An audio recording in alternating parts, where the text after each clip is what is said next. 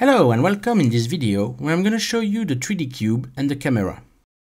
Let's see how to navigate inside your scene more precisely. Into the config menu right here, click on 3D navigation and activate the multi-touch gesture if you have a trackpad and want to use its gesture or not. For multi-touch, it's pretty basic stuff. Drag with 2 fingers to pan the view. Hold shift while doing it to rotate the view.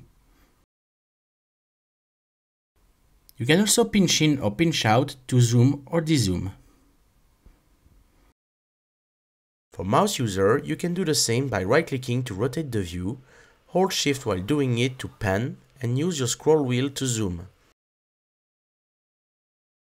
For panning, you can also use the arrow keys.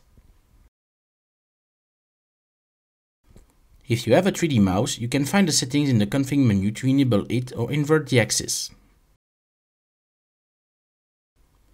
Last but not least, the 3D cube up there. You can click on any face to make your camera face that direction. If you want to reset the view, click on the home button.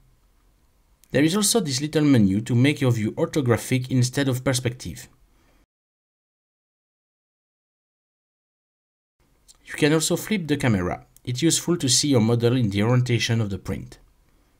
Thank you for watching this video. See you in the next one.